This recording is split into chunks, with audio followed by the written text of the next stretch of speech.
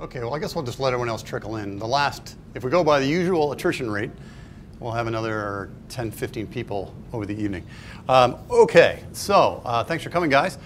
I have no idea how this is all going to go down because I finished these slides about 2 minutes before I drove over here. But I got plenty of code we can do, and I can add more code.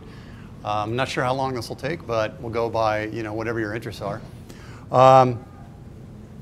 So the goal of tonight is to just give you an idea of the core mechanisms behind virtual machines.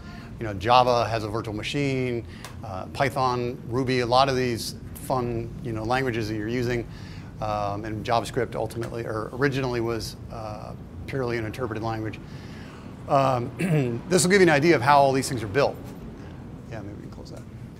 And despite being really, really simple, the virtual machine I'm showing you tonight is actually modulo efficiency, exactly what I built the first time I built a commercial interpreter 25 years ago.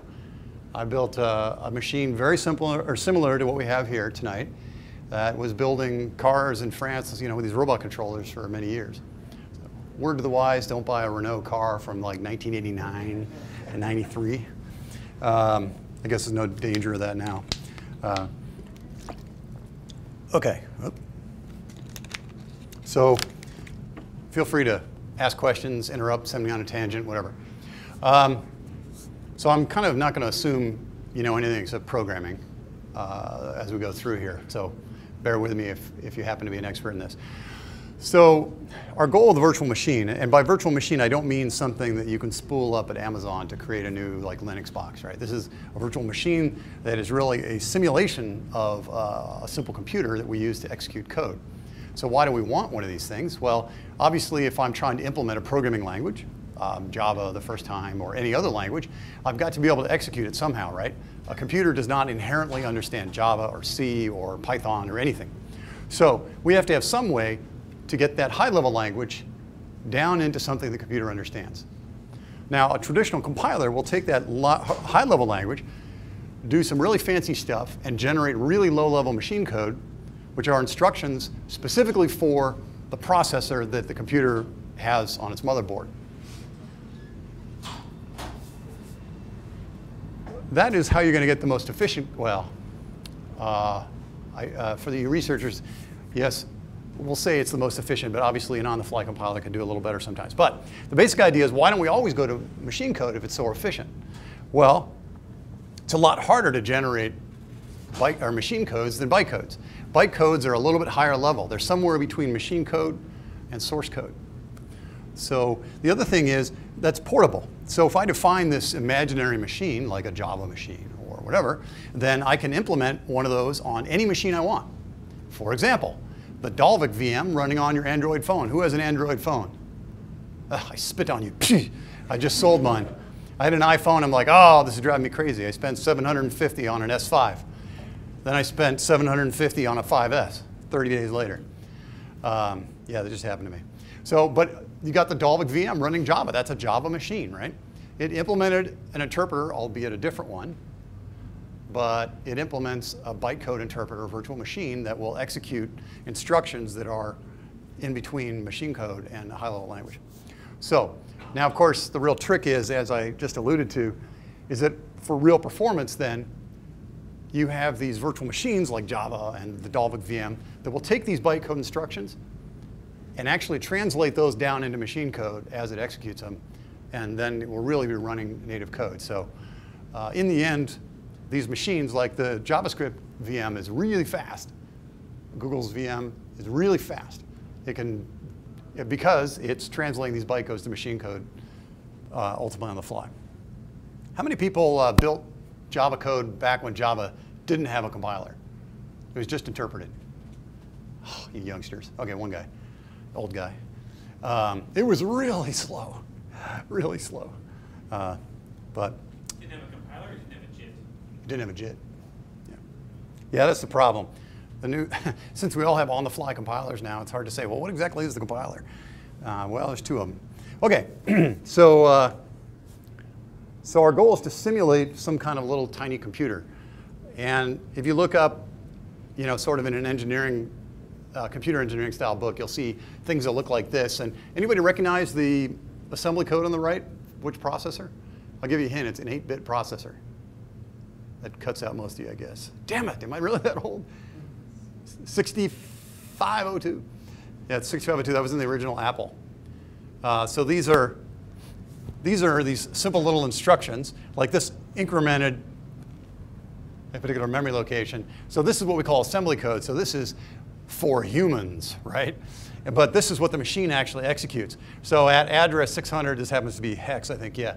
At some particular address in the code memory, there are some machine instructions that are encoded in all these little bits here that we as humans interpret as this.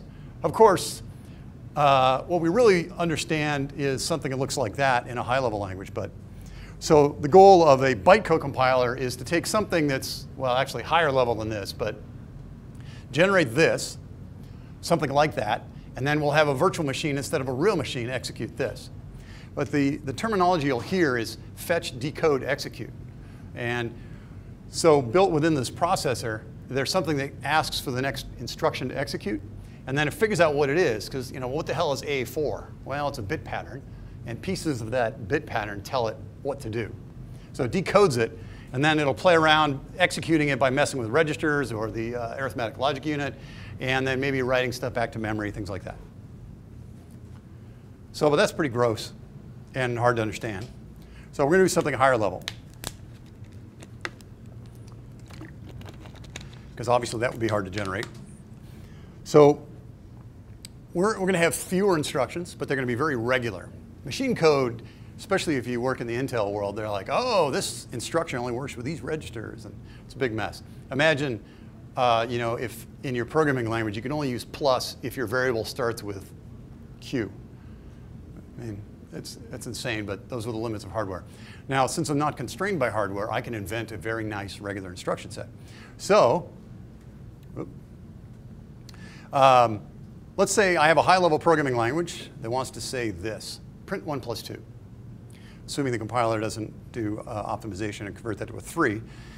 We're going to actually translate, well, a compiler that generates bytecodes would translate down to this, which says integer constant 1, push it on the stack.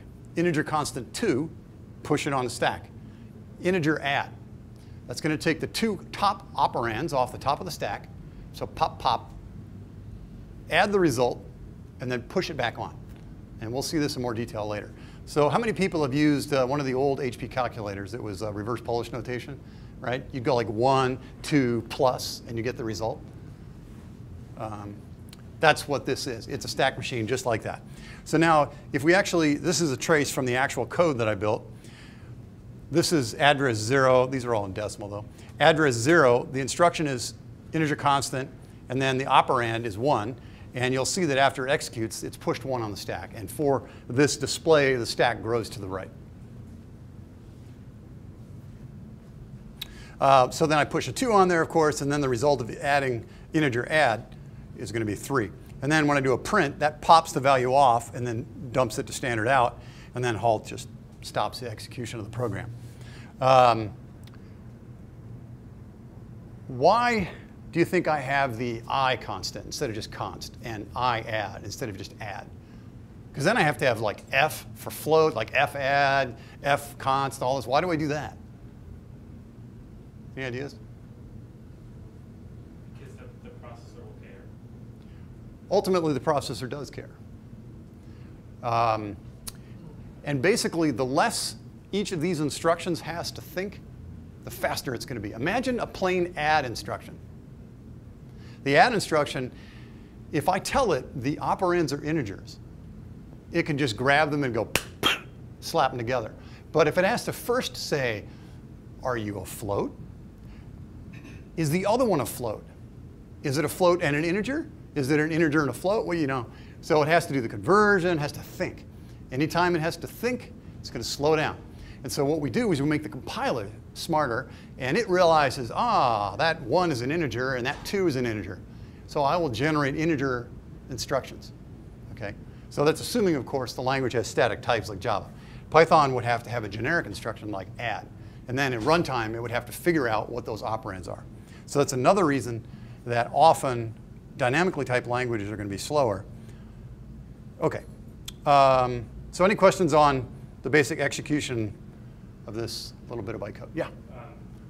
What are the numbers in the trace? Is that memory addresses? This is code address. Code address, right? Why Yeah. do we have the jumps by 2 at first and then only jumps by 1? Is that the literal Yes, number? it is the operand.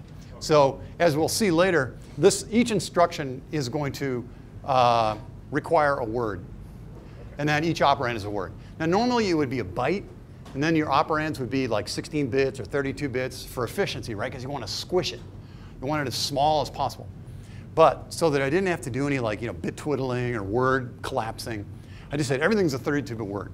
So my code memory and my data memory are 32-bit word addressable. They're just arrays of integers. And so this is address 0, address 1, address 2, 3, 4, 5, 6. Yep. That's funny. Judge Alsop in the Google Android Oracle trial asked me the exact same question. Yeah. That was the only technical question I got the whole thing. When Oracle sued Google on some of these patents on the Dalvik VM, I was asked by the judge, why does it jump by 2 there?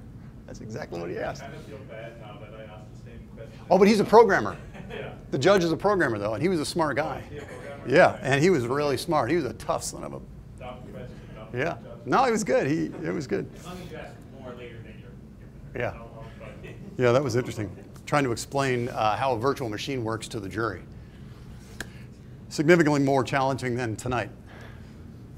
OK, so here's the full instruction set. And I've only done integers. Floating point is the same, kind of. It's a little more tricky, because we have to store floats where we think there might be integers and so on. But in general, we're going to be able to add and subtract and multiply. I can't even divide. That's OK. I got lazy. I can check to see if an integer is less than another integer. I can check to see if they're equal. I can jump. This literally is just like a goto. This is goto only if the top of the stack is true. This is if it's false. Push a value on the stack from a local variable or parameter loaded onto the stack.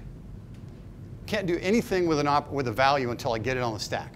All operations happen on the stack. Now, from a global address space, I can get a value. And we'll see that these are offsets, really, not addresses. And that's a direct index into the memory. Store takes the top of the stack and sticks it in a local variable. Takes the top of the stack and sticks it in a global variable. Takes the top of the stack, prints it. This throws away the top of the stack. And these are complicated, but this is going to make a function call, a return, and then halt. So believe it or not, we can do all sorts of things with that. We could even fake division probably somehow. If I've got subtraction, I can divide. Poorly. All right. So now, more specifically getting to your, this is really what it looks like. So even though I'm only using this part of it, or this part, depending if you're on Intel or Motorola, these are the 3 kinds of instructions. This is just like pop and halt and print. And this is iconst and load and store and that kind of stuff. And this is only the call has 2 operands. And so this is call, the address, and then how many arguments we're going to push, or we have pushed at that point. OK, so just to make everything easy, everything's an array of integers. Code, data, stack, everything. You'll see in the code that's just integer, left, right bracket. Let's see. OK, and so, because I guess even at USF, we dropped the assembly language requirement. So many people haven't done assembly code in a while. Let me remind you that addresses, there's nothing mysterious, right? It's just a number. So memory starts at 0 and goes up. Different kinds of computers are differently addressable by size, but ours are integers. So if I have 1,000 words, I will have 1,000 addresses, and that's it. Okay? So pointers, just integers. All right. So again, we want to think about this stuff, although still not great. It's not a high-level language. But so this is the assembly language of bytecode, you might say. but we need to actually store it, encode it. Just like we encode ASCII as integers, we encode bytecode instructions as numbers. So integer constant, well, the bytecode for that is 9. Why? It just happens to be where I stuck it. You can make it anything you want, as long as it's unique, right? And then, so this is basically, the first word is 9, second word is 1, the third one is 9, fourth one, and then the bytecode for integer add is 1, arbitrarily, and print is 14. So now ultimately what we really want is an assembler for this that will take this text and generate this in memory so that we can execute it, but we will fake that tonight. Okay, so our little machine is very, very simple.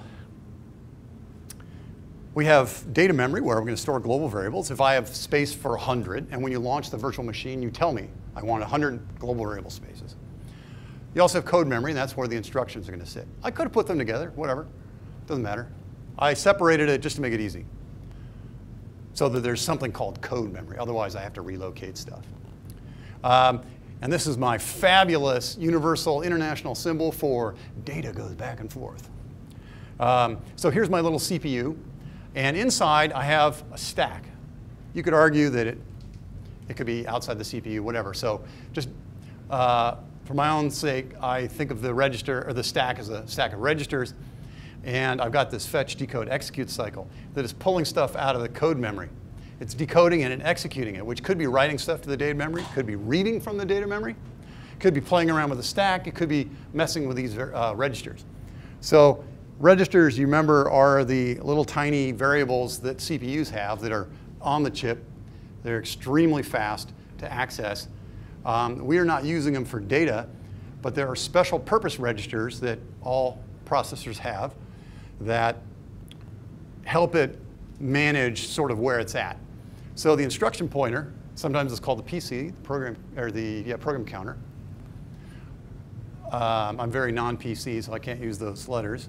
The IP points to where I am in the code memory. So it's like keeping a finger, where am I? Where am I executing?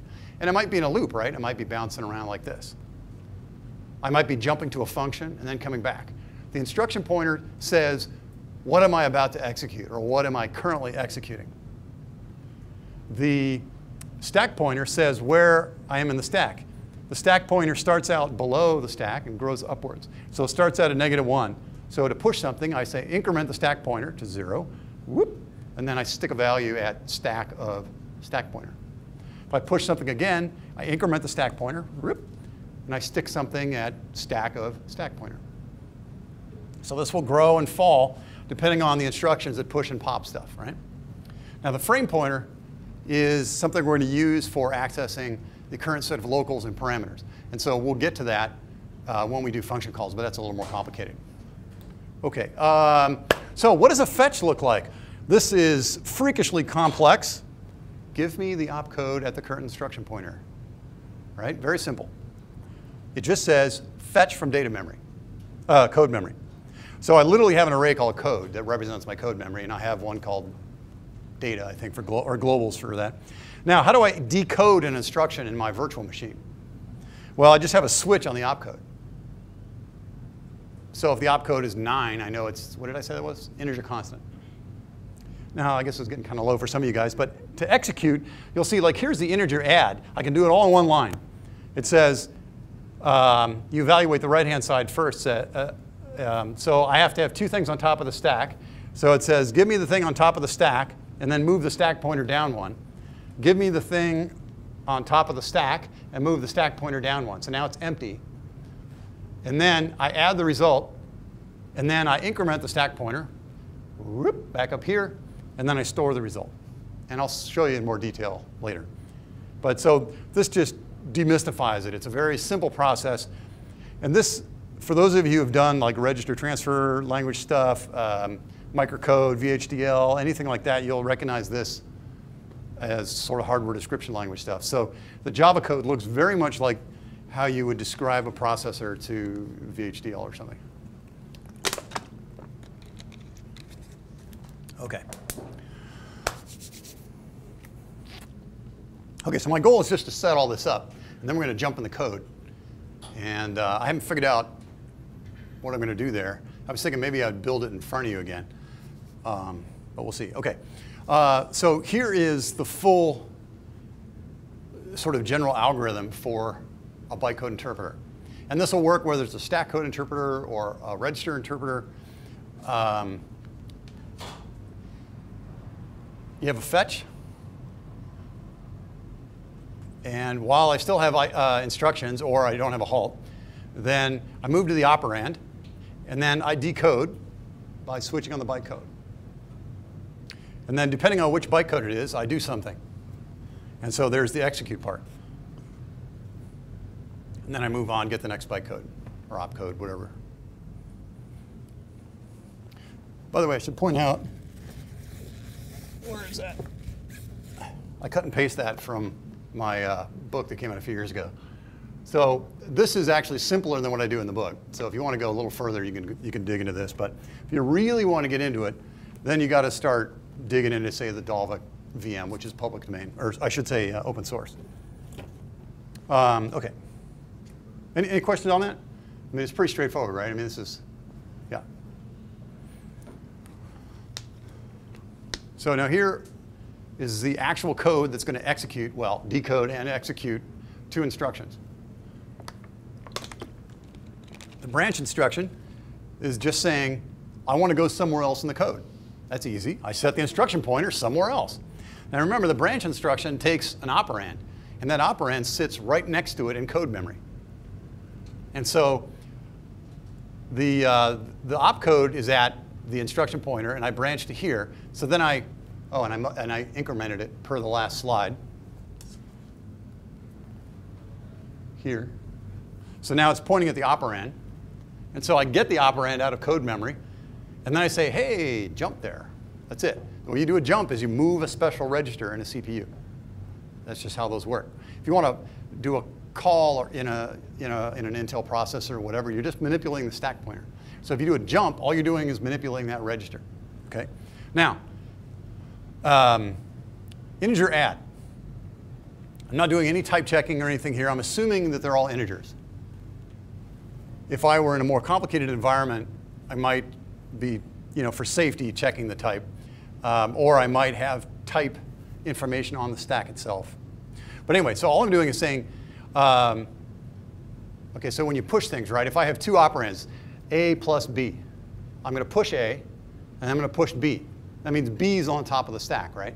The last thing you push is on top. Therefore, I'm getting the second operand first. It doesn't really matter because plus is commutative. But if you're doing less than, you got to get that in the right order. Otherwise, it's not going to work. So you get the second operand off first, because it's reverse order. You get the first operand. And you have to be really careful with this pre and post increment stuff. Since at least 100 years ago, I was comfortable with C. I kind of still do that. But be very careful about the order. Because this is saying get the stack pointer first and then decrement it. OK, so then it'll get the 2 operands. And then, of course, this is a push. So I increment the stack pointer and then set the value. So just this add. So to do integer multiply, it's the vastly complicated change to star. Cut and paste. And then that will terminate the switch. Questions? Oh, man, maybe this is too easy. I should have added some more complicated stuff. All right. Functions. This is where it gets a little tricky.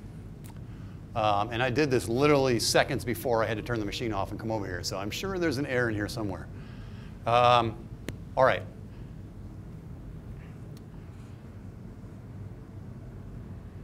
We want to make a function call. There's a call instruction, but we have to figure out what the operands are. So F is in some high-level programming language, but it's going to fit. That function is going to fit somewhere in memory.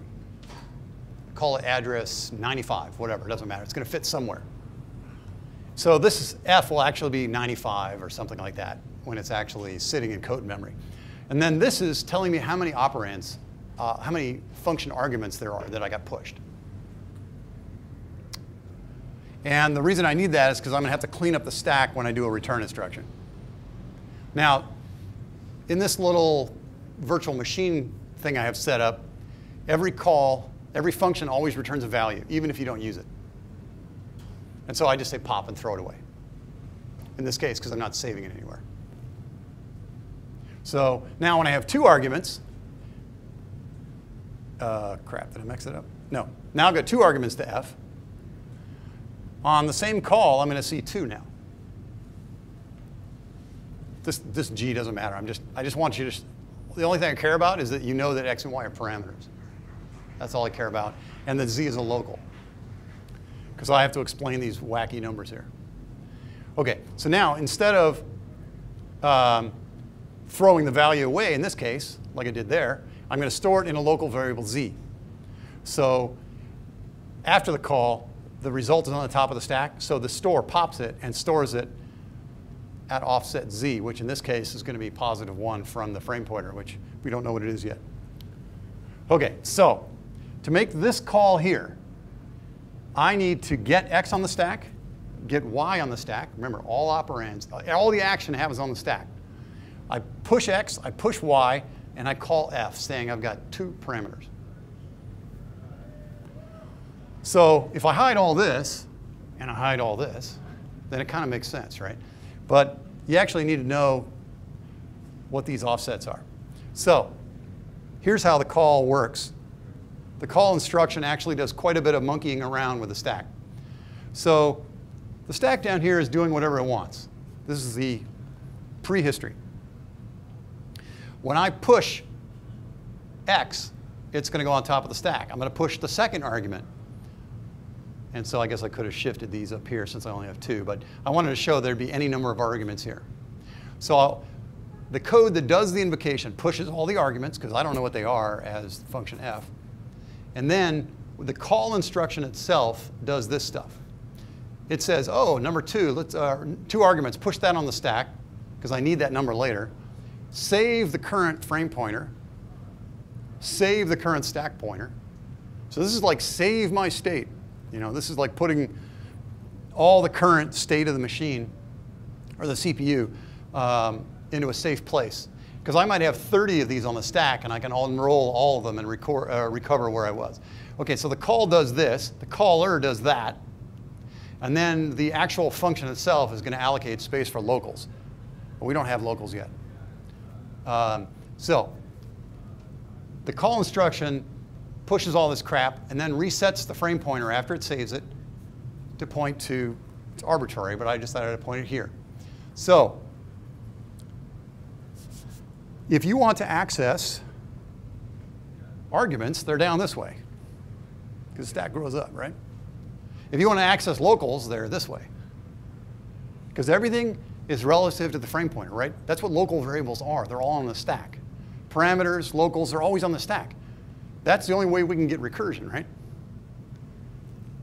Did you know the first version of Fortran didn't have recursion? If f called like g, which called f, it would just never come back. It's awesome. So that's before they came up with this idea of a stack, right? So you push the return address. Oh, where's my return address? Damn it! Yeah, so I was going to ask, is there Oh man! So I told you I missed one thing. All right, in your mind, everyone downshift this guy and store the return address in here. I should have looked at the code more carefully, but I was running out of time. My brain was melting in the mission today. So hot. Crap. OK, well, we have to save the return address, otherwise we can't get back, right? So I'm saving the program counter, the instruction pointer. So I'm saving the complete state, like I said. I'm just storing the other register that I pictured in that block diagram I had. OK, well, we'll worry about the stack return address later. OK, so Where would it point here? let's see. I can check my code. Where did I stick it?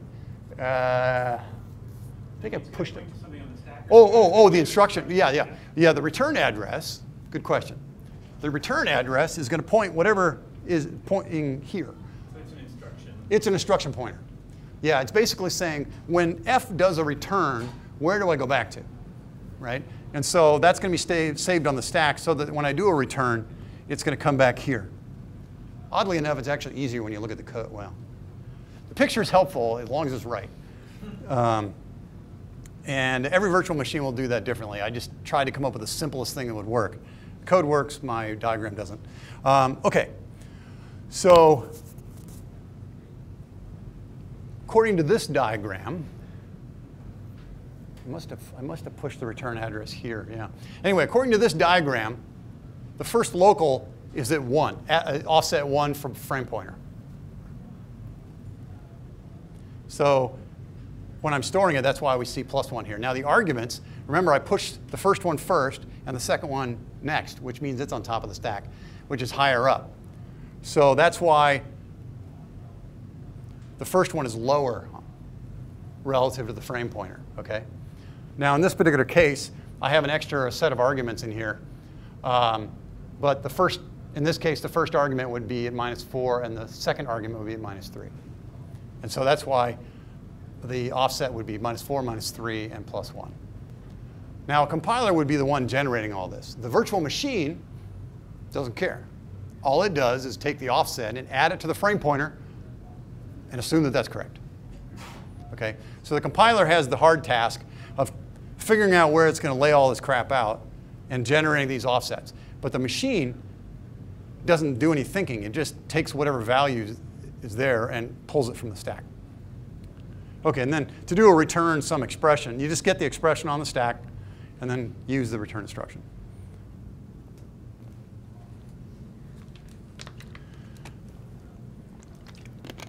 Now, I think that's it. We have to jump into code. So but the return undoes all that, right? Undoes a lot of that. Yeah, return unrolls all this. Yeah, let's see. So the return, let's see. I should have printed the code out so I have it fresh in my head. OK, so the return instruction. So this has all been set up by a call. So now I've played around and I've done a bunch of stuff. I leave whatever return value on the stack that I want, such as here. So let's say there's a 9 right here. And then I do a return instruction. OK, so now it gets complicated. What I'm going to do is I'm going to take this value and I'm going to store it someplace. Well, stick that in my back pocket. And then I want to set the stack pointer down to the frame pointer. So that throws away all the locals. And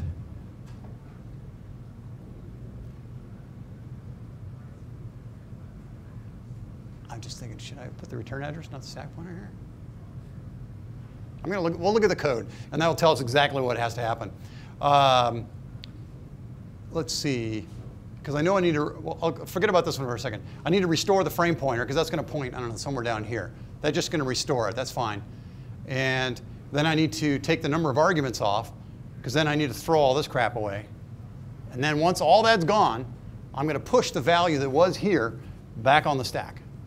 So the return instruction cleans off everything and leaves the result on the stack, as if nothing had happened.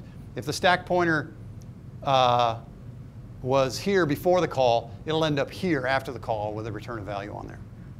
And if I don't want the result, I throw it away.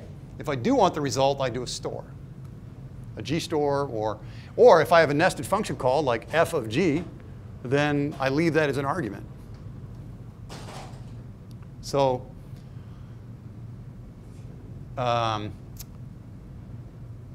believe it or not, that's the simplest version of this. OK. All right, so let's make a choice here.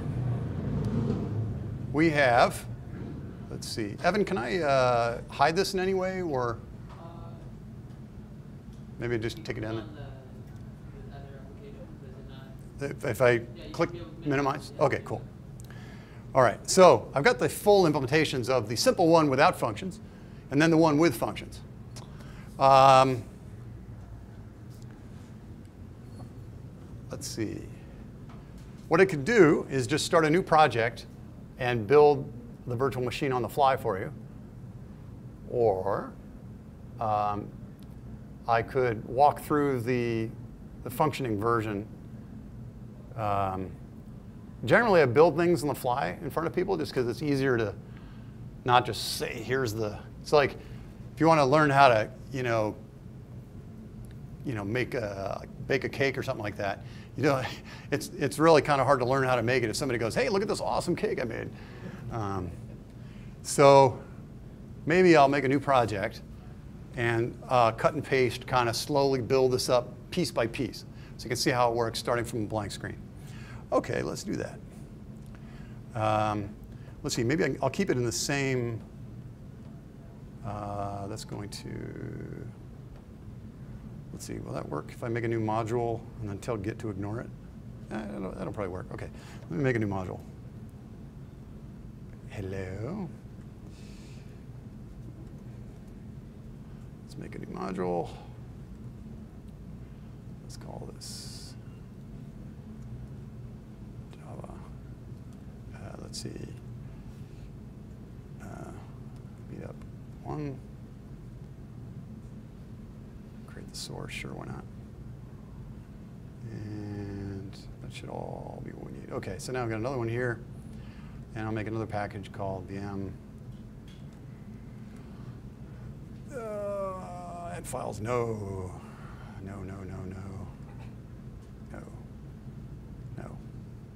Can do git ignore, I guess. But okay, so now I got a package. So first thing let's do, let's define what our bytecode looks like before we even try to come up with a machine that can implement it, right? So I'm going to come up with a new class called bytecode. That's going to get annoying. And I don't want to use enum because I want to assign the actual values. So I'm going to do public static final int. What did I say? Well, whatever, it doesn't matter. Integer add, I think was our first one. I'm going to call that 1. And then I could go through and do all of these, right? But instead, I will cut and paste those.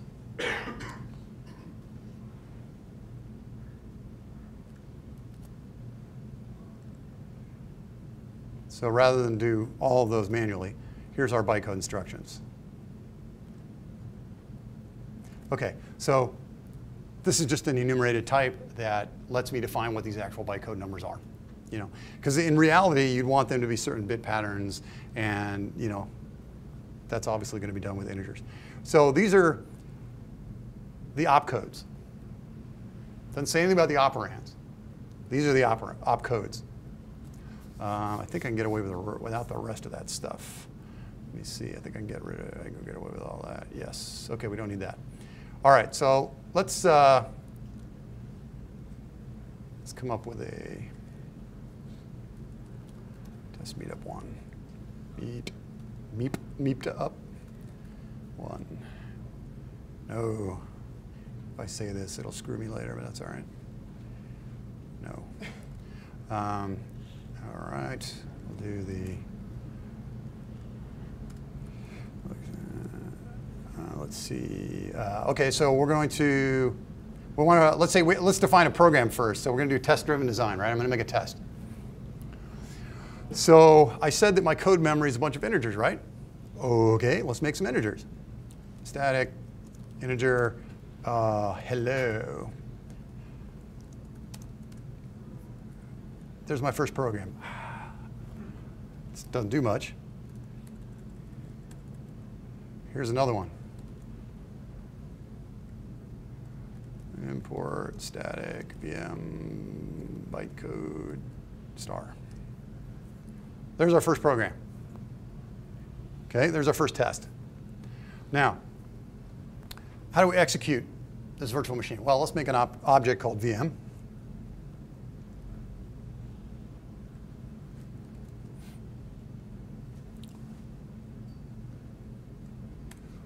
And I don't know what I called it, but we will probably need a constructor. But let's see. OK. Oh, what does a VM have? Let's say it just has code memory at the moment. We've got code. We know we need a stack as well. And then we need registers, right? So simulating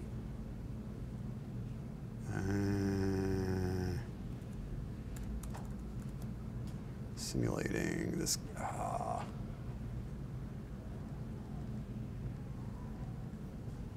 Now where we go? Here we go. So I need a stack, I need data memory, code memory, and I need a bunch of registers. And then we'll call this some kind of function to simulate that. Okay, so let me go back here. Let's put the data memory in there. What the hell? Okay, so I got all that stuff. Now let's define the registers. So registers are easy. That's just I got an instruction pointer, I got a stack pointer, and I got a frame pointer. Then I need a constructor, and you're going to have to pass me some code, and you have to tell me the initial starting point. Let's call that the main.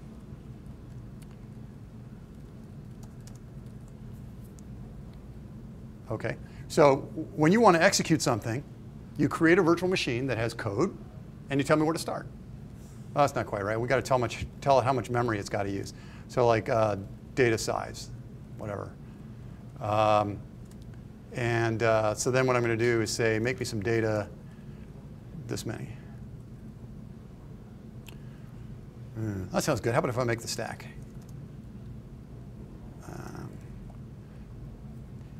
I'll break a bunch of rules here. Now, the instruction pointer we're setting in the constructor. The stack pointer, remember, we want it to start below the stack so that we push before we add. So starting at -1 means when I increment, it'll start at 0. Frame pointer, we don't care what it is. The first call will set that. OK, so that actually creates that picture that we saw. Now we need a function to execute it. It's called CPU. And it does precisely nothing. All right, so now we know how to do this. We say, give me a virtual machine, and I'm going to pass it code. Start at address 0, because that's address 0. And then how many data elements do I need? 0. Thank you. OK, now let us execute it. Copy CPU. OK. Give it the old smoke test. Nothing. That's exactly what it should do. OK, so we have the infrastructure. We've actually simulated we've simulated the elements within a processor. We got memory, stack, and registers. And I've built my first little program that is pretty boring, and we have a CPU that doesn't actually execute, but that's the basic infrastructure. All right? No mysteries. No mysteries. Well, let's see if we can do this on the fly. OK, so let's see. We have an instruction pointer, which is IP. So the first thing we need to do is say, what is my opcode? Opcode equals code of IP. So that is the fetch. Let's put that down. OK, does it still work? Yay. Now, it's not really a test, right, because I didn't check to see what it did. But OK, so we have a fetch, and now we need an execute, decode. So I'm going to say, depending on the opcode, do something. And if it's a halt, do a return.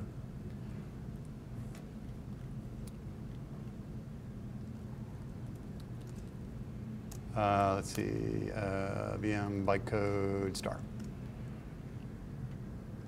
And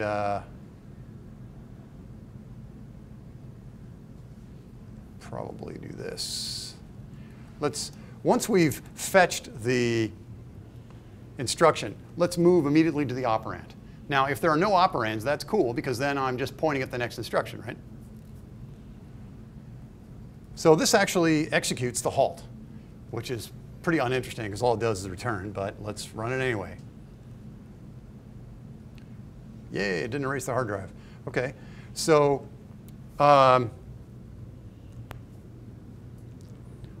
let's see. The simplest program we can probably write that gives some output involves a print. So let's put a number on the stack and print it. So let's convert. Where's our hello? Let's convert this to integer constant followed by 99. And then let's print and then let's halt. Why are you doing this to me? Why are you doing this to me? Okay, so there's a slightly more interesting program that pushes 99 on the stack and then prints. So this won't do anything, but we can run it. And let's see, now we go to our virtual machine here. Nope, that's the wrong one. Stop looking. Let's go to this guy. All right, so now we have to implement the integer constant, and we have to implement the print. Now, you'll notice, of course, that it's only going to do one instruction without a loop. So let's make a loop. While something.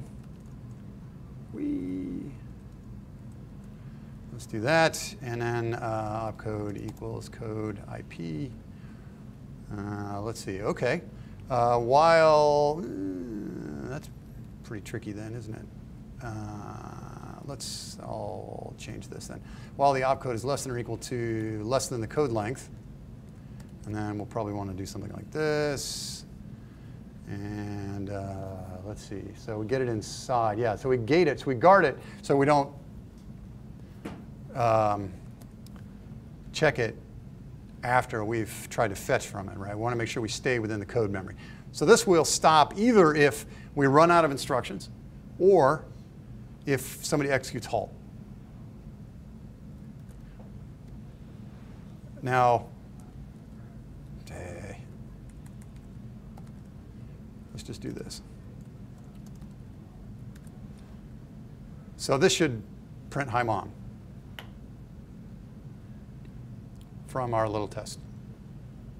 Now it's recognizing this, it's fetching and decoding, but it's not executing this because we haven't done anything. It's fetching, decoding that, and doing something stupid. And it's actually executing that by exiting. Okay.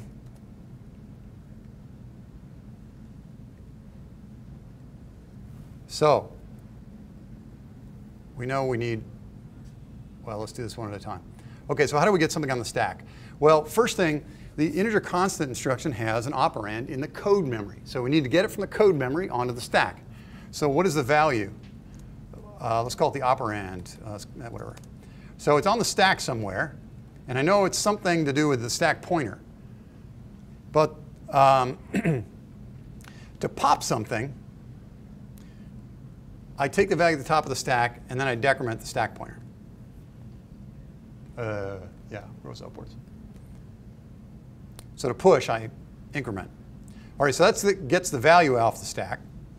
Now I need to push something on the stack. No, that's not what I'm doing.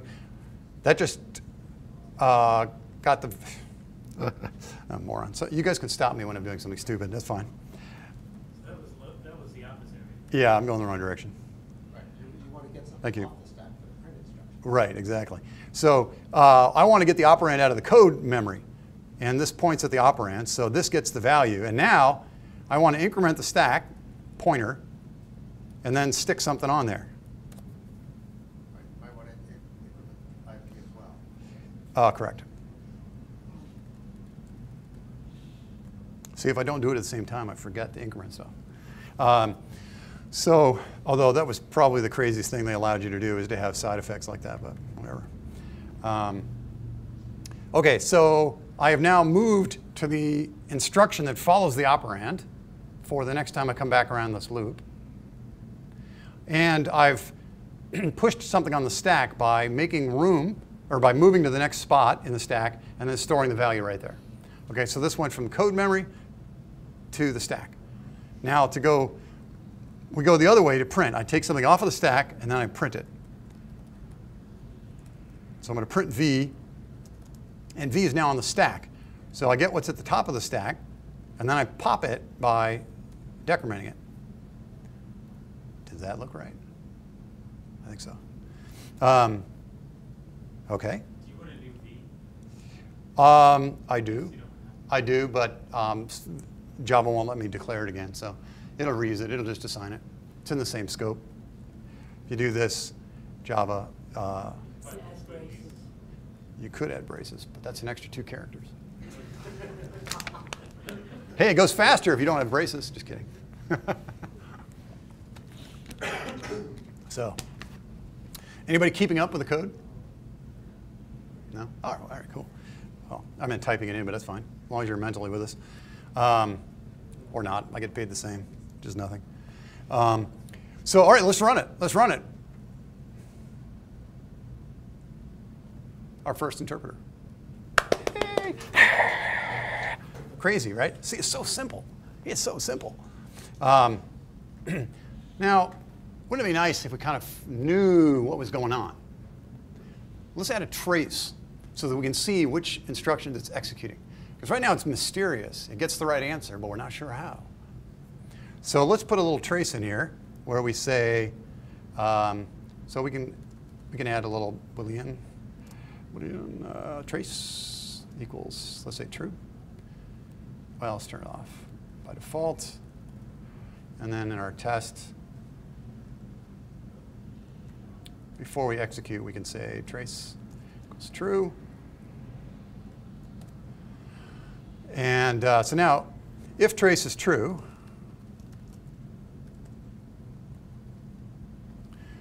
then let's do it standard here.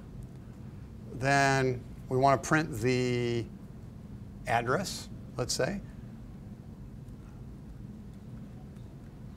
And I guess we'll need that. And then let's put the bytecode, which is this opcode here. And I guess we can do a new line.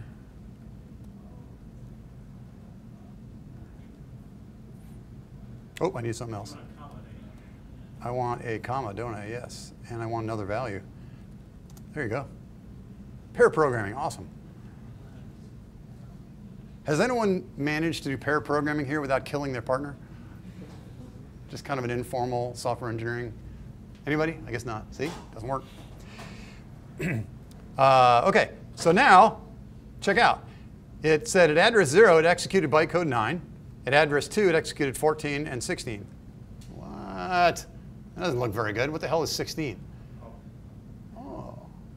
Well, if I don't have you around, how do I know what it is? So we got to make a mapping that goes from bytecode back to string, right? So one way to do that is to go back to our bytecode and make an array of strings that is the opcodes. And then we just do this. The first one's invalid. And then is I add, I sub, I add, I sub, and so on. And then we could go in here, and say bytecode dot opcodes. Did I make that static? I guess not. There we go. Static. Whee. Opcodes. That's not very nice. Opcodes of opcode. And then that'll kind of crash because it'll be out of bounds. But you can see that this is getting us closer. The one thing it doesn't say, though,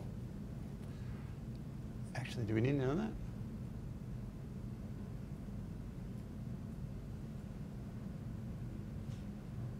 Yes, the one thing it doesn't say is how many operands there are.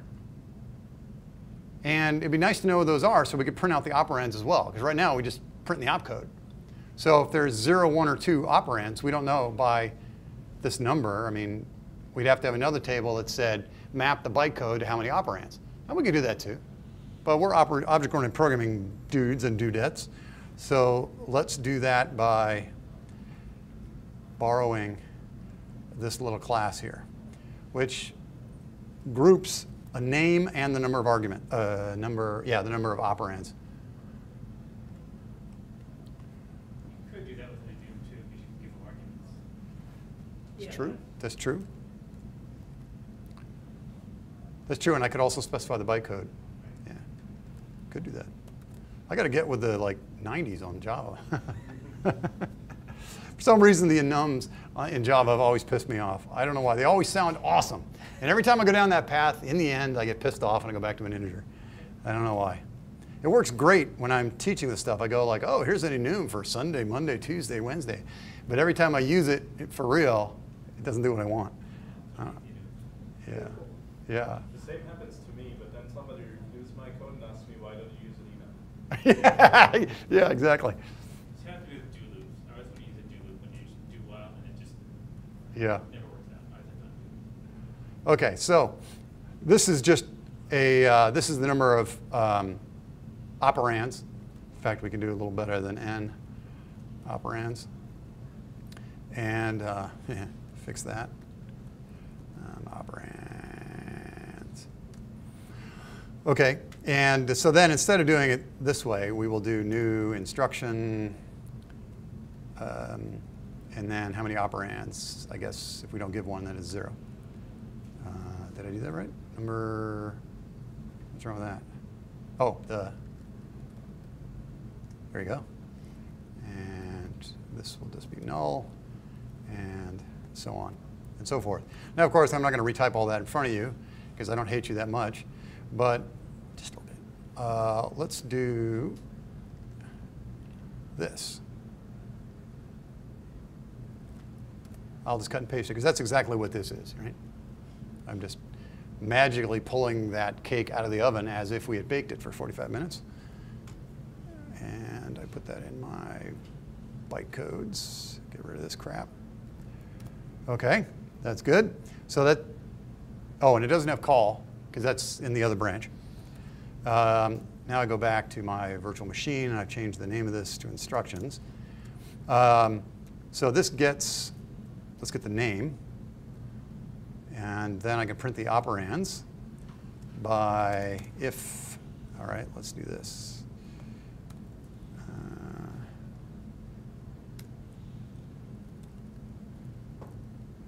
If the number of instructions, number of operands is 1, instructions number of operands is 2, do that. Okay, so now we'll get rid of this. If there's an operand, we're going to do, we're going to put a space and then the operand. And that operand is at code IP+1. And we're going to print whatever the integer value is. If there's 2 of them,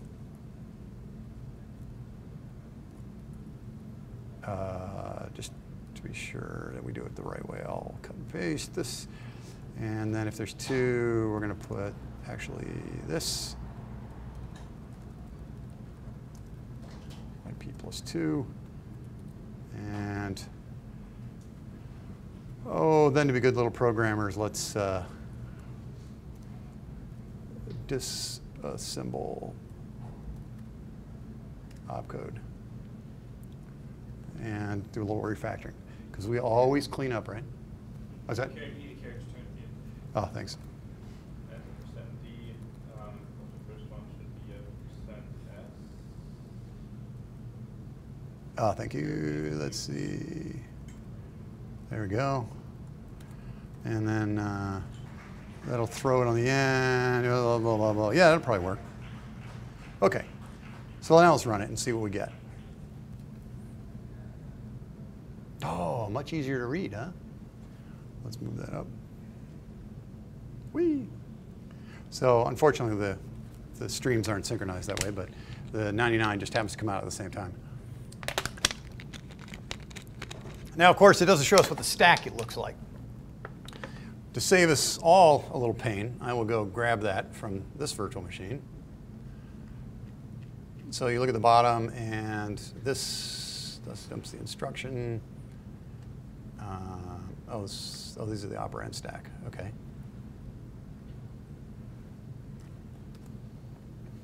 Oh, it's funny. 2 days later, I'm doing it totally differently.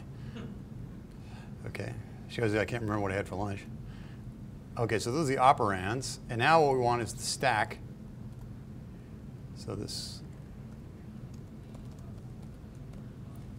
One of the things that changes when you get older when you write code, you write more comments. Because you can't remember literally anything. And so rather than look stupid in front of your colleagues, you put comments in your code so you can remember what you're doing. Okay, so, but of course I called this the stack, I guess. And now this is going to be length. Am I doing this the right way? Okay, so I have an array. And I want to go from 0 to the stack pointer. God only knows what the hell I was doing. Let me think instead of cut paste. So this top of the stack is valid. And so I want to get the top of the stack, whatever the value is. And, oh, I know why I was doing it this way, because I was adding, yeah, I was going to use the string print out of that to format it. Yeah, okay, whatever. All right, so I'm getting the value, and let's just do it this tricky way. Oh, crap.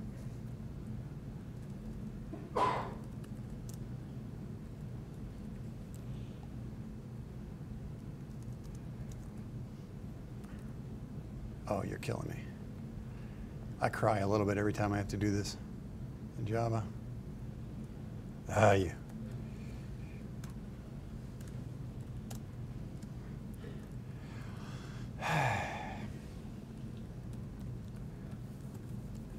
And then this way we can just print this out when we're done.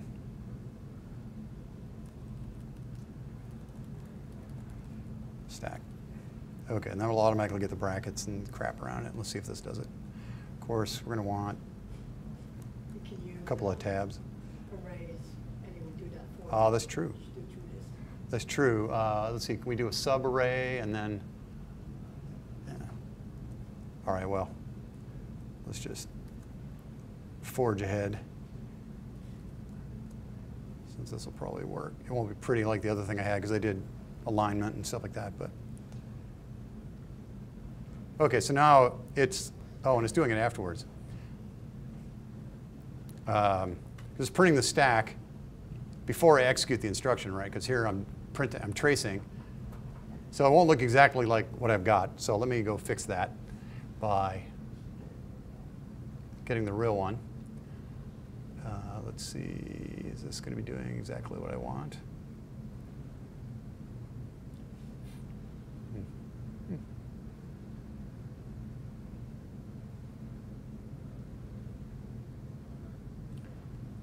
That makes me a little nervous. Why is that? Oh, it's doing it after it's executed it. Okay, that makes more sense, actually. All right, so I'm going to do it the way I had before, which printed it nicely. So I'm not going to do the trace before. I'm going to trace after I've executed the instruction so that I can show what the stack looks like after it's executed. Opcode. I don't really need that.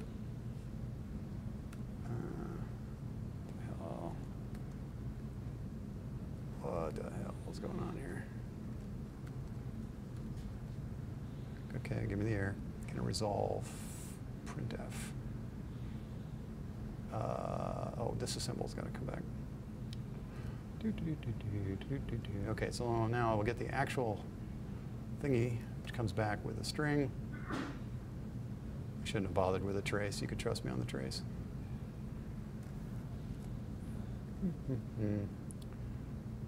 Just get rid of this whole thing.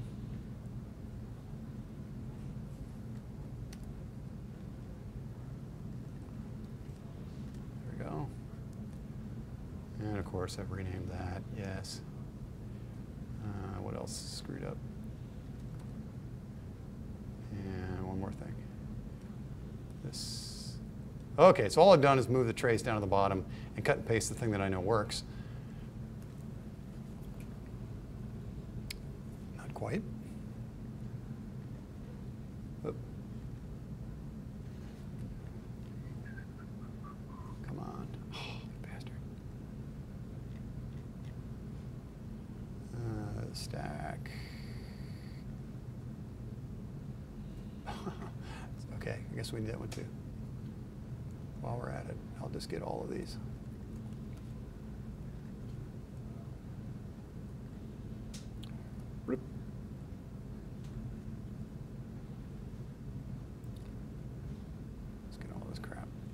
on. So that's all just tracing stuff. It has nothing to do with the interpreter. Globals, I think I called that data. Actually, I better rename that because to make it consistent with the other code. Okay. And number of operands. Okay, now in principle it will look right. Okay. Why is it pretty good data memory twice?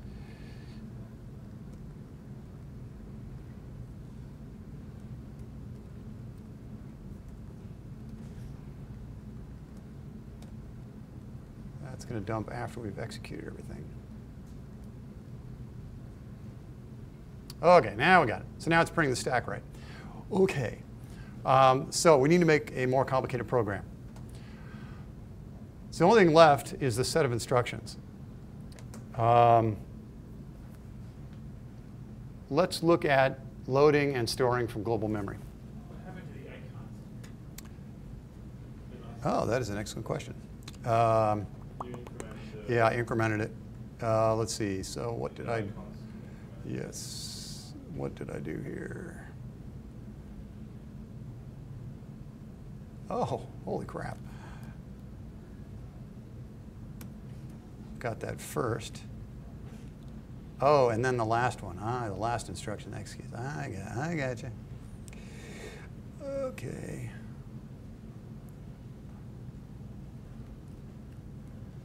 Right before the increment.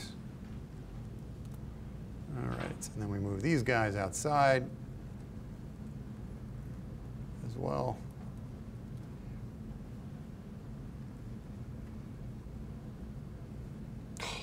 Bastard. I'm missing, after I've executed the stack, missing this guy. Good Lord. All just to get this trace. That's going to be just inside the while loop. Oh, thank God. OK. So now we have the trace. But it's general, and it'll work for any of the instructions that we have. All right.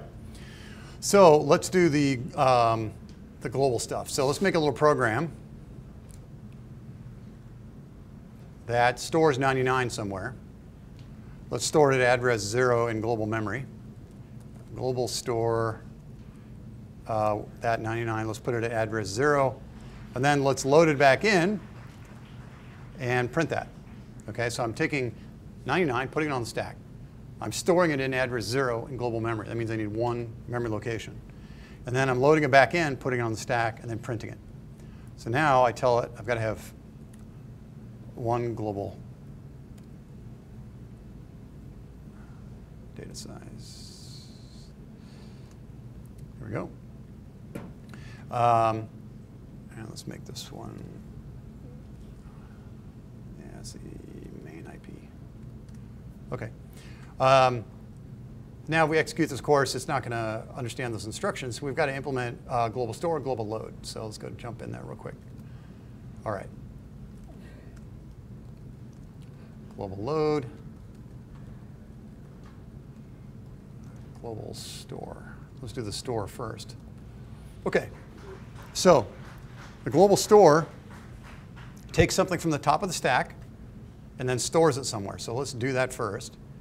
Let's get the value. We've gotten the value off the top of the stack and popped it. And now I want to store it at an address specified in the code memory.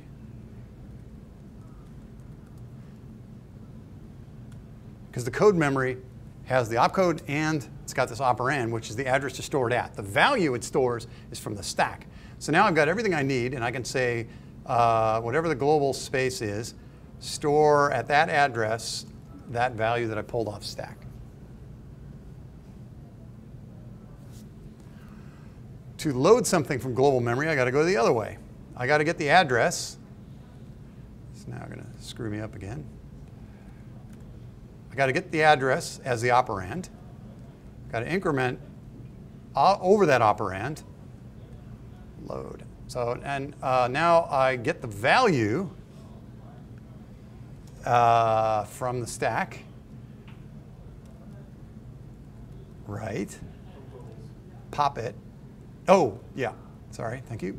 Global's address.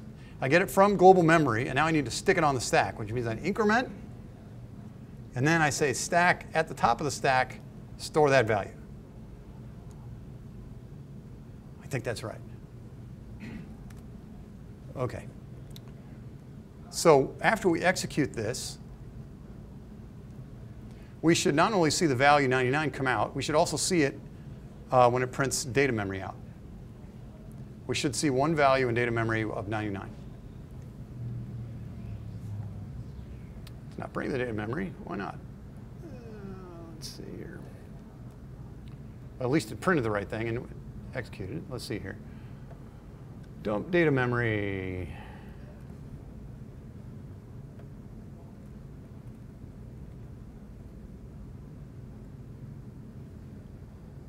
That's interesting.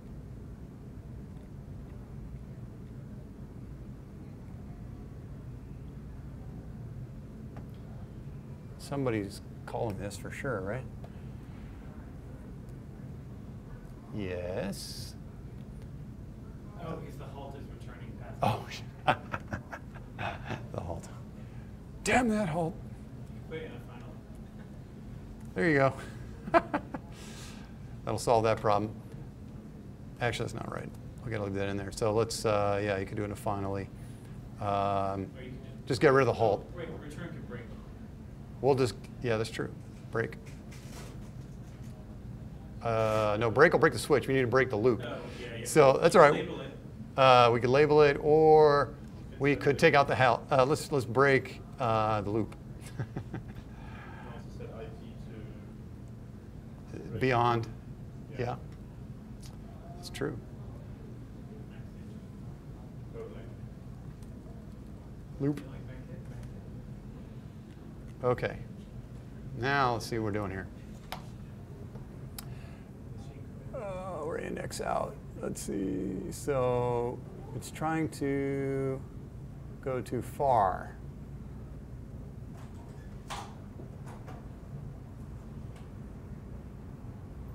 Because we let the IP increment beyond. So we can't disassemble there. So we need a guard. Is greater than or equal to code.length.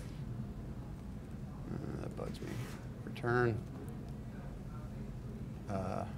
Nothing. OK, so now you can see at address 0 in data memory we have 99. And so we got the 99 on the stack. We stored it in location 0, and that disappeared from the stack. I load 0, I get it on the stack. I print, it takes it off the stack, emits it, and then halt terminates. OK. Let's look at the other instructions real quick. Are there any of these you want me to go over before we hit the function stuff? Let's see, it's almost 8 o'clock. OK, so we're coming up on close to an hour and a half. It's sort of a general question, but why do we always load things into the stack before doing something with them instead of just doing it from wherever? Is it just so there's less instructions? It's a tighter code format generally if you don't have a lot of addresses. Like if you just had like, you know, A plus B as variables, you'd have to have possibly 32-bit addresses. You could use, well, let's see, in that case, we could. Well, let me think more carefully about that. So why don't we pull it directly? Well, because it can come from a lot of different places, right? So the add instruction always knows that it's coming from the stack. It doesn't need to know that it's a local or a parameter or a global. You could just have a whole bunch of combinations. You could have enough combinations, but then and different operands, right? So it's a combinatorial explosion of things. So they basically normalize it.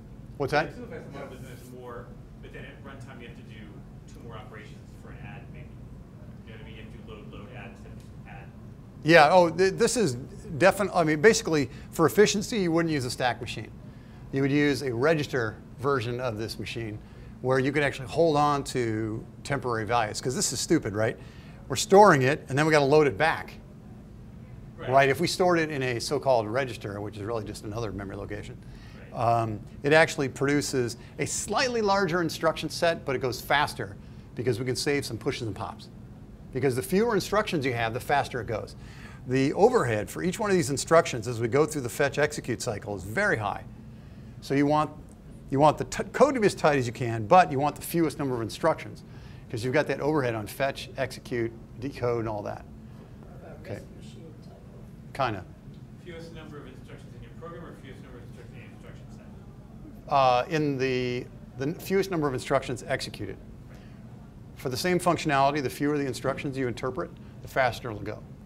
So in that sense, you want really fat instructions that do more. Where does that overhead come from in number of instructions? Why is that? It comes from this little bit right here. So it's got this loop, right? It's got to fetch it, do this switch to decode it. And remember, the bigger this switch, the more instructions you have, things like that, that are in the instruction set.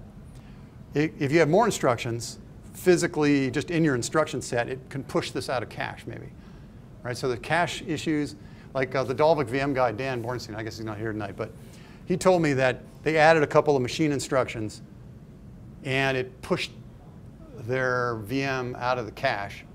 And all of a sudden, their tests had made their VM seem unbelievably slow all of a sudden. And all they did was shift something and they missed a cache line or something. So when you get when your phone feels fast or slow based upon the VM, every single, all your understanding of architecture and everything comes into play. But in general, there's a lot of overhead in this loop, right? And the loop is bad enough that people will actually do something called I guess you call it a threaded interpreter, where instead of doing a break, see, remember, modern processors have this pipeline, right? So if you have this, if you change where the program counter is, it throws away a lot of stuff it's already done. Because as I'm executing, I'm actually prefetching other stuff.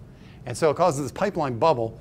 So this break is actually a branch to the bottom of the loop. And then it's a branch back to the top to execute this. Come back in and jump to the right thing. So there's a lot of branching. The more branching you do, the slower your processor is going to go. Your physical processor. And so what they'll do is they'll change this break into a computed go-to. Like in C, you can do something like jump to the address associated with the next opcode, or whatever. And it'll do this funky jump directly to the next little snippet of code here.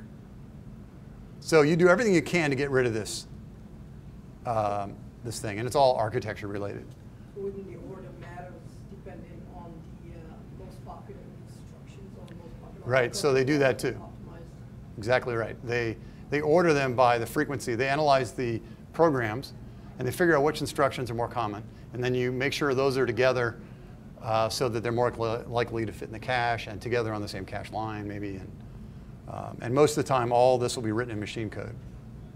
So it sounds like when trying to optimize a virtual machine, you want to balance the instruction set with registers, and just instead of, as you say, combinatorial explosion of different types of ways of accessing, it's like how do we simplify it but yet give you enough room to be fast? Yeah, it is definitely. To get a virtual machine working, you can see, even though I'm fumbling around a little bit here, it's very easy. To make one go fast is very hard, especially if everyone's looking at your phone going, man, this is slow. And then, of course, this is just the interpreter. If you want to do the a real virtual machine now that compiles down to machine code, you got even a harder problem. And that's well beyond my experience. So. I mean, I could do a simple one, but so I mean, they spent maybe $1 billion on that virtual machine for Java. So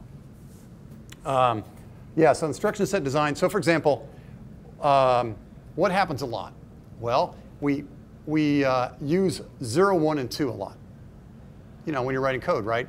I plus 1, you know, set x to 0. We use those literal integers a lot.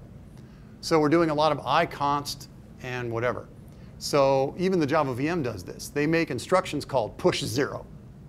So it's not a bytecode that says push and then 0 or 1 or 2. They literally make bytecodes. So it uses 8 bits instead of 8 bits plus the operand. So it reduces the decode time because you don't have to fetch that in memory. And it shrinks the size of the program.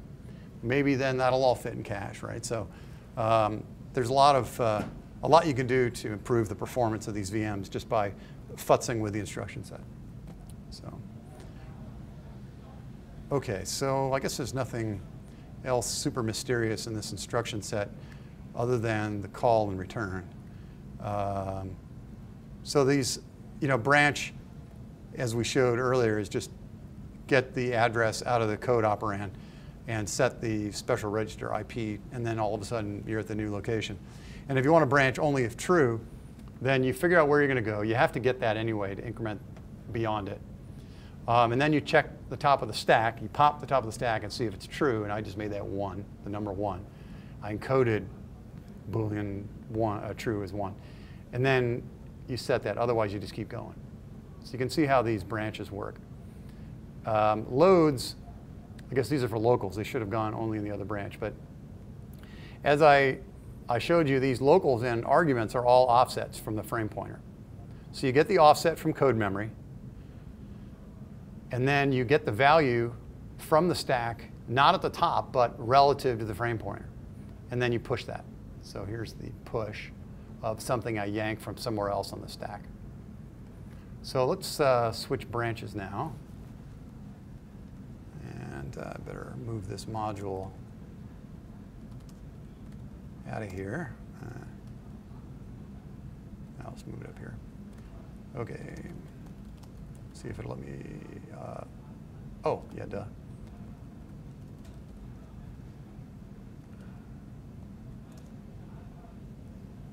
Crap. And now I'm really getting into territory I'm not good at. Get Mr. Assembly Code. Oh, you bastard. Busy branches ahead by 1, but that's okay. Did that actually switch me? Yay, it switched me. Okay. It already switched you before. Oh, did it? You're 1 ahead. Okay. And you should push if you want to save that instead of. Okay. Fine. That's fine. Cool, thanks. All right, let's figure out what call does. So there are 2 things. There are 2 operands. I'm going to get the address, comes next, that I'm going to jump to. And then I want to know how many arguments there are to the function. So the first thing I do is push. Oh, yeah, I wasn't pushing the stack pointer like an idiot. I was pushing the instruction pointer. So this is instruction pointer, not stack pointer. I don't need to save the stack pointer. I'm using the damn thing. This is the return address.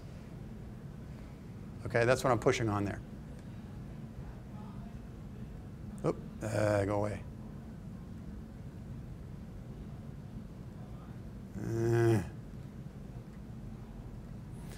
Okay, so I push the number of arguments. I save the frame pointer. I store the return address. And now I set the frame pointer to point to that current position that I just pushed, which will be the return address.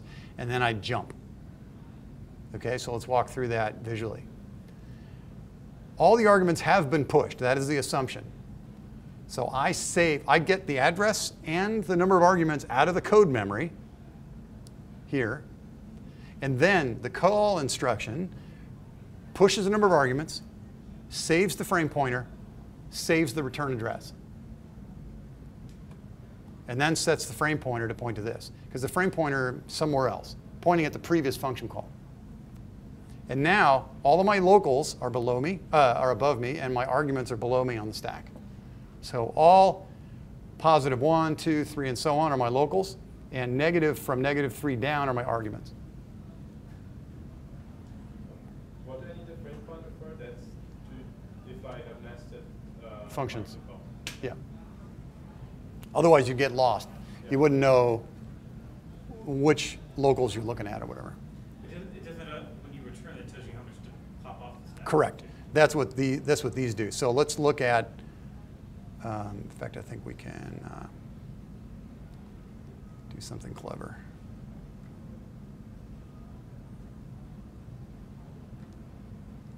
So now,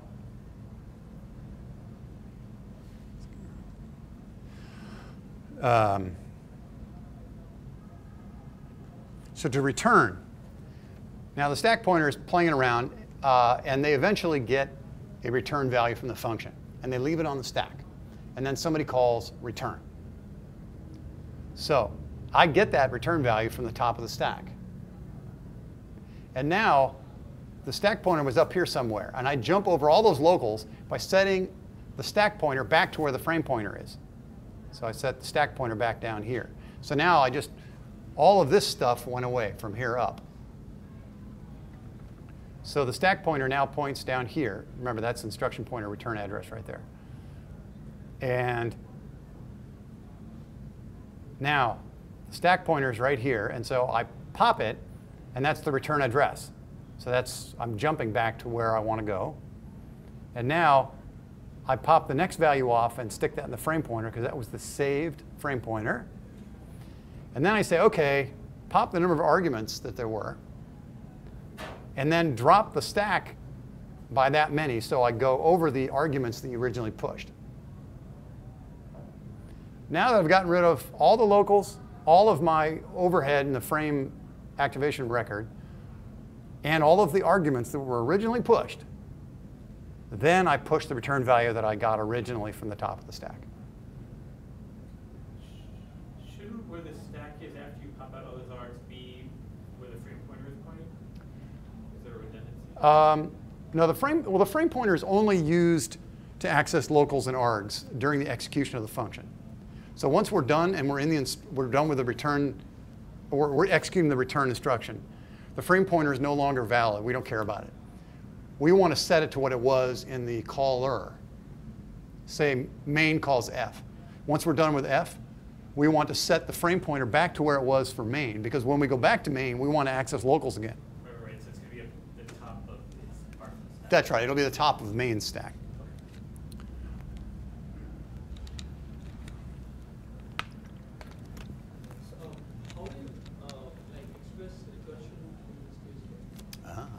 Shall we implement factorial? I think we should. Oh, that's so exciting. So basically, when you have a bunch of functions calling each other, you end up with activation records with That's right. holes in between. Yes. And you Yes. line it If up. we have F calling G calling H, you'll have a record that looks like this for F. Well, you'll have one for main, and then you'll have one that looks like this for F. And then you'll have one above it for G, and then you'll have one above it for H. So you'll have like 3 of these little blue sections on the stack. And as you leave H and G and F and go back to main, all of these will pop off. And as we see this factorial function, you'll see the stack grow and shrink. So we'll start out with like factorial of 2 to see what the stack looks like. OK, so I've played compiler here, and so here's the bytecode for factorial.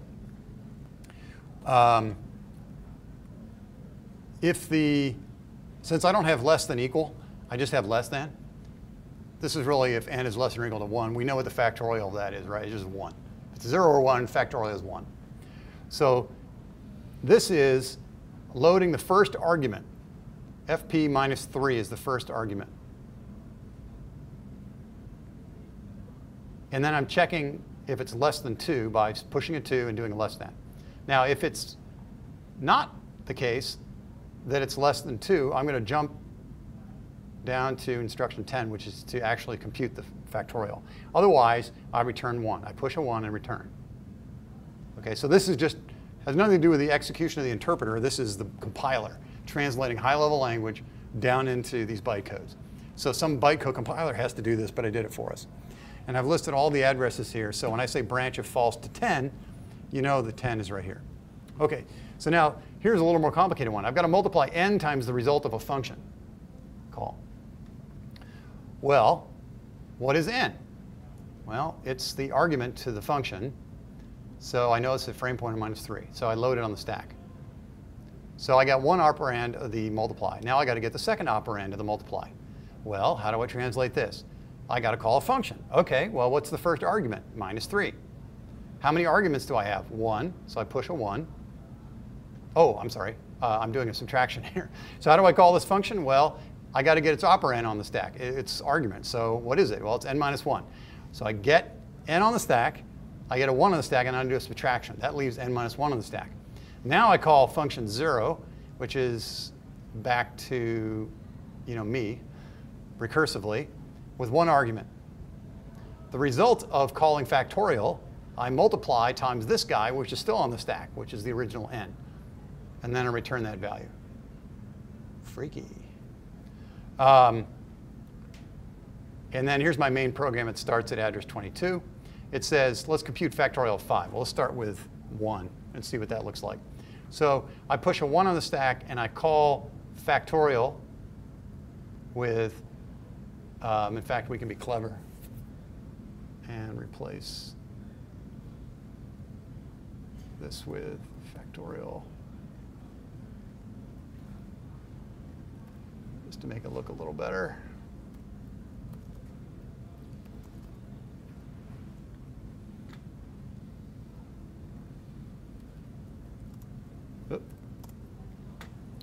OK, so I'm calling the factorial function with one argument. And the result of that I'm printing. So this is main program here. Call print factorial of 1. See how that translates?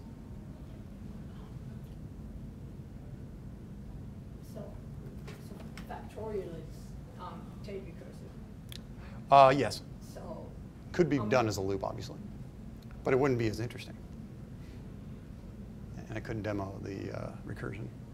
You could do a tail call notation. What's that? I You could. could do a tail call. That's right.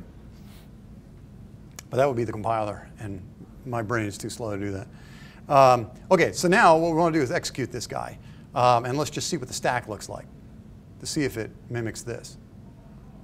So now we want to execute this one. OK, again, this is starting at address 22, main. And no data memory. It's all doing it on the stack. OK, we're computing factorial of 1, which should do nothing but from main jump into here and then return with 1 on the stack.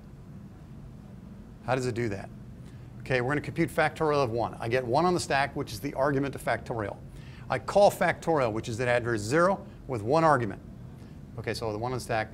So this is the same 1 I got here. Now, I'm pushing the number of arguments, which is a 1. The old frame pointer is -1. I don't care what it was. I must have set it to -1 in this version.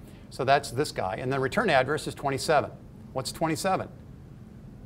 The print after the call. That's the return address. OK, so that's the result of calling or executing the call instruction. Now notice I'm at address 0. Oh, OK. So I go to address 0, and it says load relative to the frame pointer -3, which is going to be 1. So it pushes this guy right here. It pushes 2. And then checks to see if it's less than. So it pops both of these off and pushes a true on there, in which case this branch of false does nothing. So then it executes 1, or pushing a 1 on the stack. So all this branch popped that false off. Now it pushes 1 on the stack, and now it executes a return instruction. Notice what it does. It's got the return value, it's got the return address, it's got the frame pointer, and it's got the argument. And all of that crap comes off as a result of executing return, and it leaves 1 on the stack. Okay. And then halts. So now let's try 2, and it'll do a recursive call. So we're going to do factorial of 2.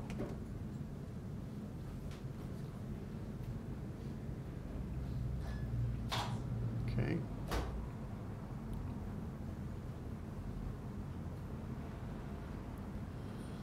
Oh, man. Okay, let's see. We're calling factorial with an argument of 2. So we put the argument on the stack. There's one argument. Frame pointer is some old thing. We don't care what it is. The return address is 27, this guy right here. We get inside the factorial function, and we do this load constant check thing again. Until we get to this branch, if false. 2 is not less than 2, so it leaves false on the stack. So branch if false to 10 switches to address 10 and pops the false off. Notice that it's left the frame activation record here all on the stack. And the argument, I guess.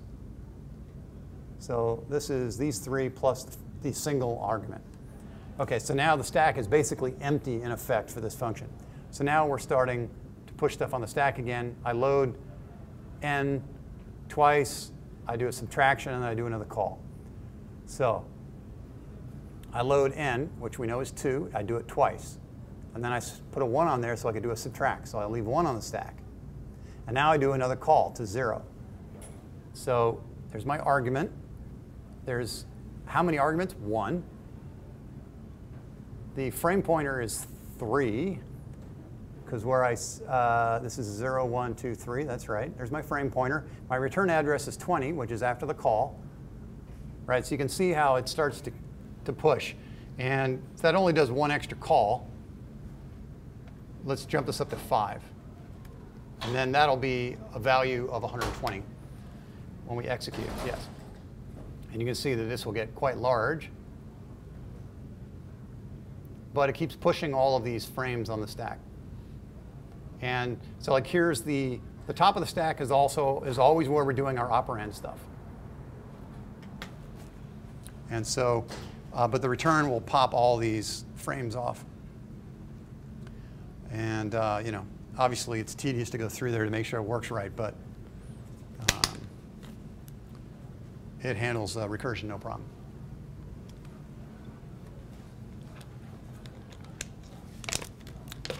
More questions? So, yeah. So how would you build a register machine like a machine independent? So How would I build a register machine? you know you have to be machine independent. Ah, the trick is the registers are virtual registers, and you can have as many as you want. So they don't map directly down to machine instruction registers until, of course, you're generating machine code. But so what you do is you say, OK, every function call has 1,000, 2,000, 100,000 registers, whatever, it doesn't matter. And registers, so let's see, I don't have a good example off the top of my head, but registers make it a lot easier to keep stuff around without having to do this push-pop stuff. And they're not really mapped to physical registers, so you don't have to worry about that part. Like the Dalvik VM is a register machine. Do you end up pushing sort of pads of registers, or do you end up pushing frames, or do you have to save off your registers on the stack? I don't know how Dalvik does it, but I believe what you do is you have a set of registers you know you need for that function. And then you're going to call another function. So you put more registers here that you're going to use for that. And then you want to get tricky, right? Because you've got to pass arguments. Where are the arguments? Well, the arguments to this function are stored in registers for this function. So what you do is you overlap these things so that it magically sets the arguments of this guy with some locals of this guy. Right? So you kind of treat them like a stack and registers. So you get really fancy like that. For the VMs in my book, I just said, oh, the hell with it, copy it. So you don't have to worry about overlaying. But so again, to make it efficient, you got to avoid all that memory copying. And so they do sliding register windows. Are most VMs written in lower languages? Yes. Or Yeah, they're going to be C, or if you really want to go fast, you go down to machine code. C would be pretty good. I mean, because GCC now has that computed goto. So you could avoid that whole loop. There wouldn't be any loop in your fetch, decode, execute. Because at the end of every instruction, you would jump immediately to the code for the next instruction. And in fact, that's right, the Dalvik VM is even more sophisticated. It doesn't even want to look up the address of the next bit of code to execute the instruction. So let's say we know the next bytecode is like integer add. Well, you might have to look up in a table what that integer add is, right? What's the address associated with that bytecode that I need to execute? The implementation execution. They just said, you know what? Allocate a certain number of bytes to every bit of implementation code. And then we can just do a multiply or shift to jump to that code. We don't even have to look it up. I mean, crazy stuff to avoid a memory load. Because again, on a phone, you're dealing with, slower memory. Static RAM. DRAM, whatever that is. Yes. So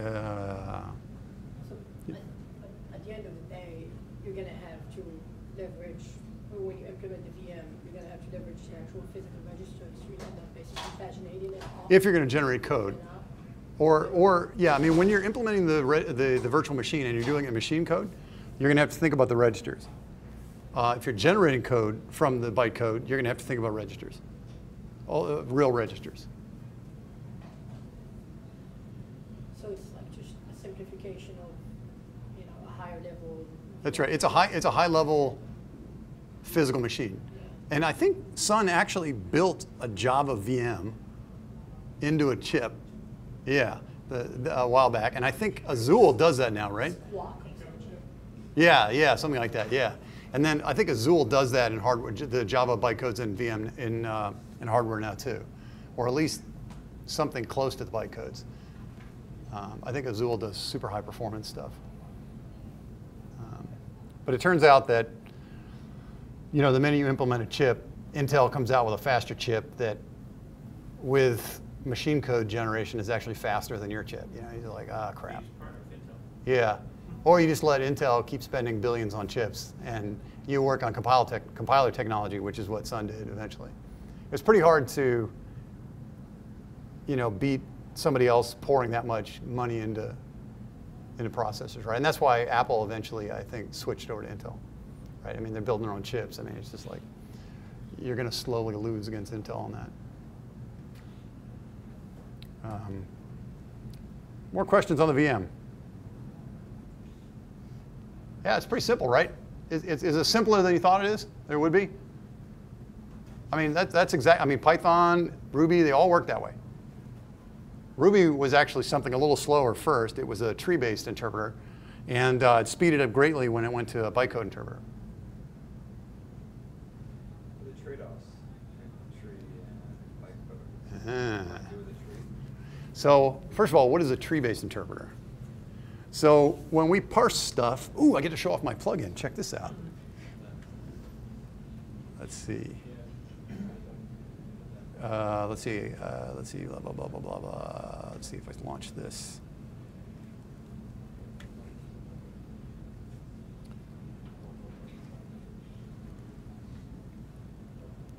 I think I have the latest version on here.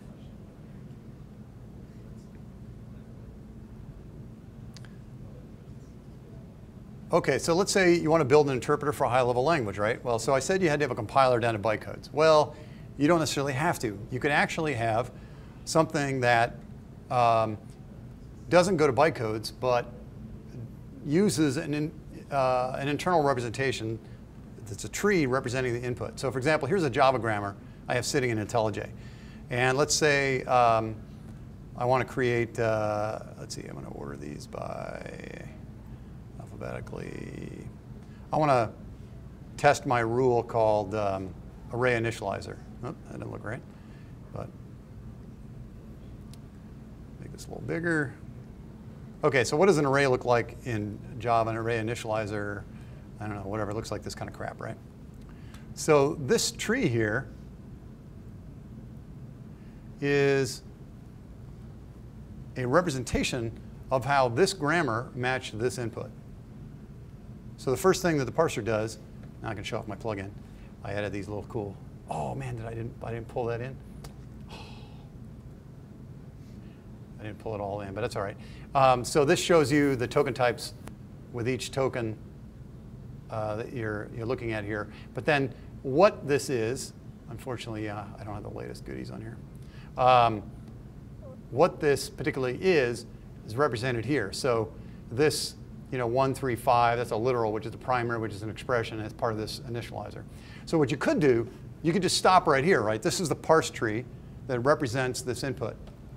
What you could do is make a tree walker that simply walked this tree, or a simpler version of this tree if you wanted, to execute the code. And that saves you having to go down to bytecodes, so you can just immediately start, and once you've parsed it, you start executing. You don't have to translate to bytecode first and then start to interpret and so on. So it seems easier at first, but I think it's actually harder just to write the interpreter itself when you're doing all this tree walking. Because you're doing recursion to walk this tree, right? And now imagine trying to debug a recursive program implemented with your tree-based interpreter, which has recursion. So you're debugging a recursive program that's simulating a recursive program. And it just really starts to hurt your mind. So when you unravel it down into this little bytecode stream, you're serializing it, right? You're taking this tree and you're going, I const 1, I const 3, I const 5. You're serializing it. So in the end, it's faster. Because remember, you're going to have to keep touching this whole tree, which might not fit in memory, or, a cache.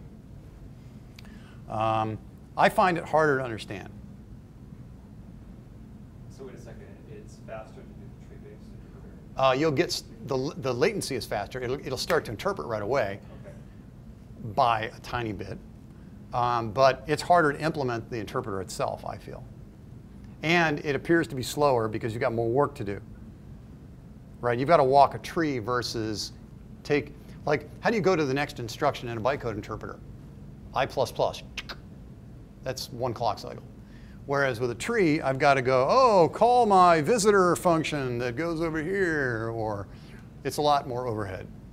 Unless you create a Hoffman machine or something. Yeah, it turns out everyone seems to find it faster to go to the stack machines. I don't know anybody that's made it go super fast, so.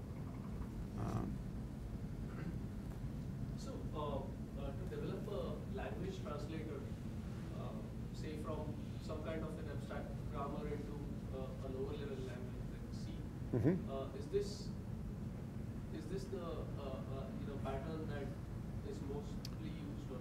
Well, you'd probably use a different pattern. So there's translation from one high-level language to another, or you're saying from a high level to a lower level like C, or you're saying, yeah. Okay, I mean, so I'm going to see lower level. Yes. Relatively. Yes.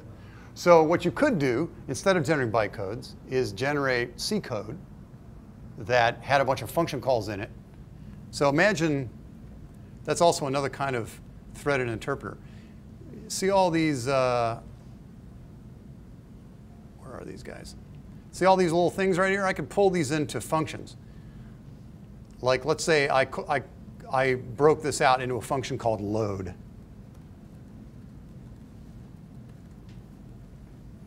Now, instead of making bytecodes, called load or whatever, I could actually generate C code, which is a series of function calls that look like this: load, gload, and so on.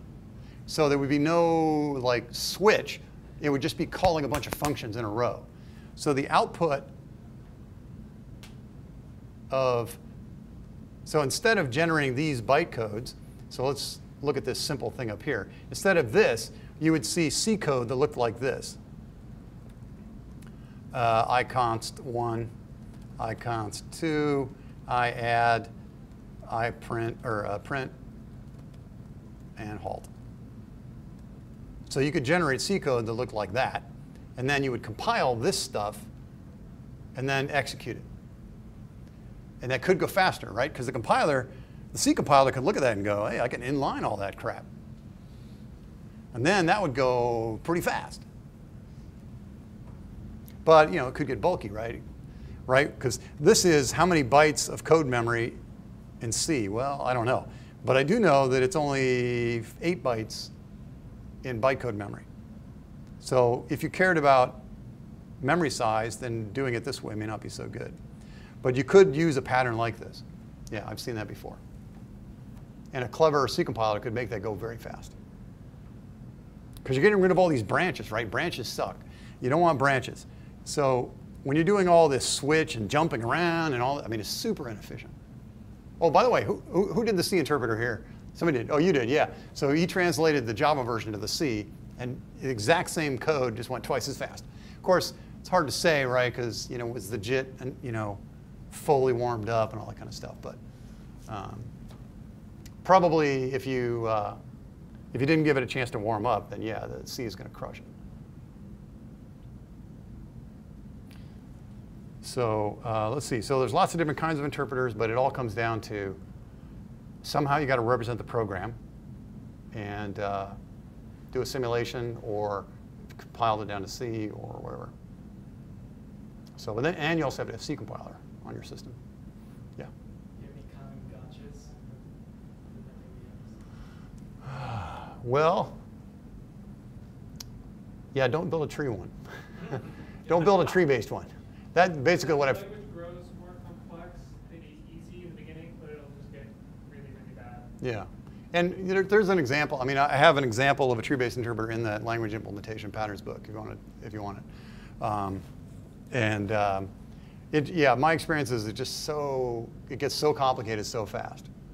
So that's the biggest gotcha. Bytecode stuff is really easy. The other thing I found, like I had, Tim, were you in my class when we did the bytecode interpreter?